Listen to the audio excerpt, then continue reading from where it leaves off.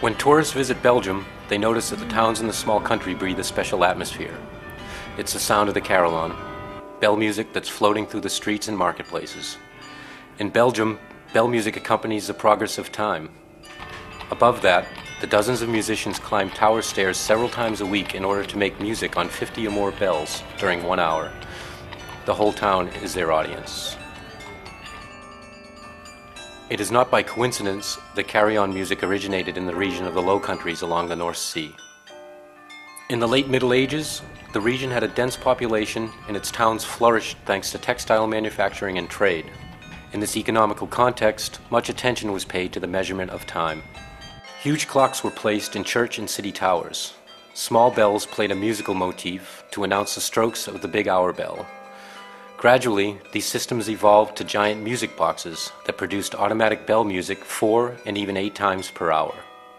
Around 1500, musicians started to play the musical bells by means of special baton-type keyboards. Bell music became a distinctive feature of the towns in the region that is now mostly Belgium, the Netherlands, and the north of France.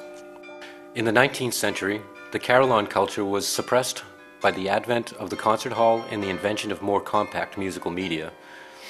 The instrument was mainly valued as a reminder of the city's cultural past.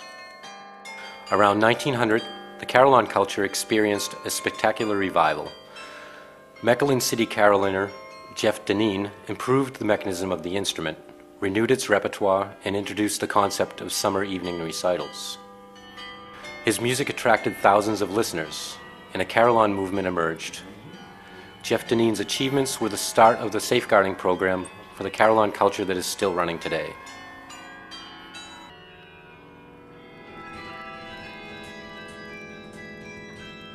Thanks to this program, bell music has remained an element of the musical and social infrastructure of Belgian towns, which is very remarkable in this time of digital media. Let's meet a number of stakeholders of the carillon culture and listen to their music and their story. Frank Deloux plays the 18th century carillon in the Belfry of Bruges. Every day, hundreds of tourists climb the belfry to watch the carillon, the keyboard, and the automatic drum. As a president of the Flemish Carillon Association, Frank Deloux is one of the proponents of the program to safeguard the Belgian carillon culture.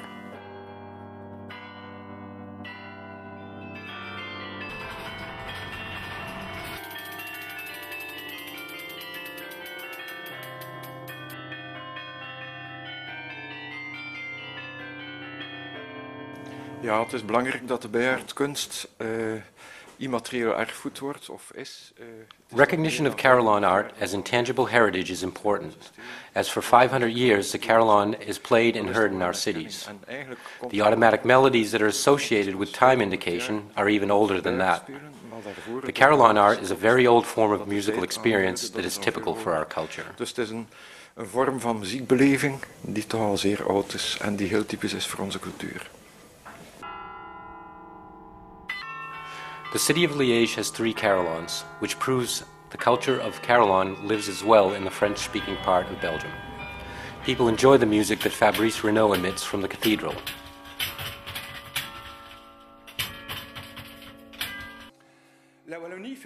Wallonia is part of the geographic heart of the carillon, the region where the carillon is born. Many folklorist elements and activities in this region are accompanied by typical melodies on the bronze voices of the carillon. Many folklorist elements and activities in this region are accompanied by typical melodies on the bronze voices of the carillon. Moreover, we have the great concert repertoire. This music reflects local identities and, in the same time, the identity of a whole nation.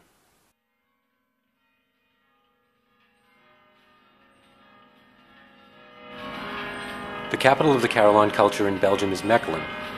In the Gothic St. Rombouts Tower, the historic carillon on which Jeff Deneen gave his famous evening recitals still exists, together with the 18th century cylinder for the automatic playing system.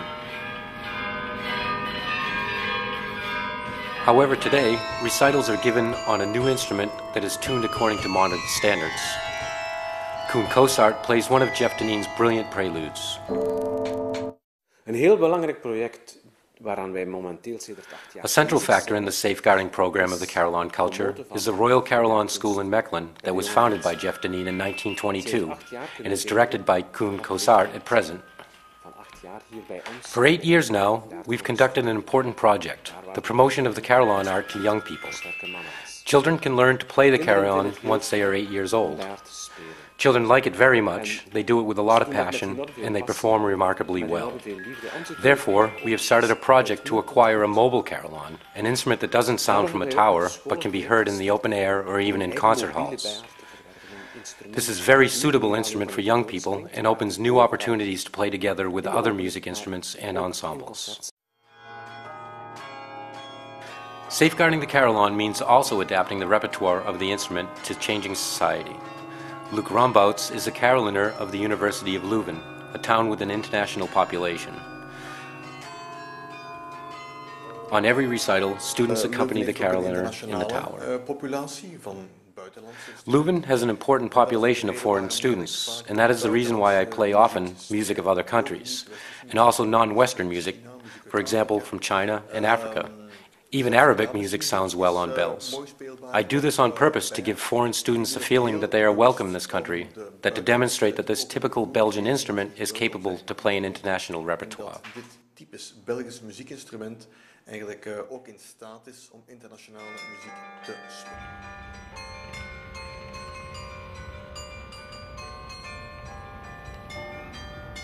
For centuries, carillon playing was an activity for men with strong muscles.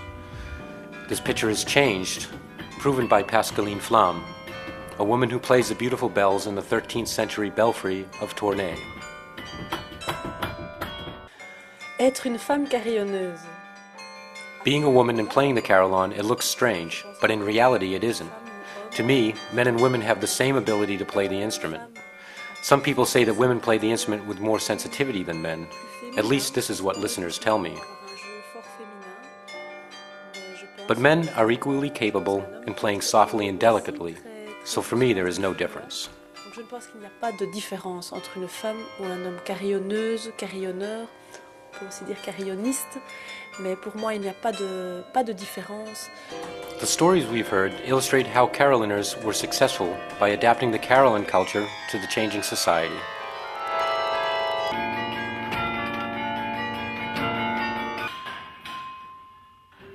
But safeguarding intangible heritage means also taking care of its material heritage and showing it to the public. This is done in several places, such as the Museum Vlieghuis in Antwerp. According to curator Karel Moons, the carillon was the jukebox of the town and the most important source of music for its inhabitants. This little book is the oldest manuscript with manually played carillon music that is preserved. It belonged to the carillonneur of St. James Church and is a collection of Christmas and New Year's songs. And this here is the famous carillon manuscript by the well-known Antwerp carillonneur, Johannes de Gruyters. It contains the music that has been playing on the city carillon for many years. Thanks to relentless efforts of carillonneurs, researchers, and local governments, the carillon culture has survived many changes in society. This remarkable success is a result of local initiatives on one hand and cooperation on national and even international level on the other hand. Another success factor is the focus on both conservation and innovation.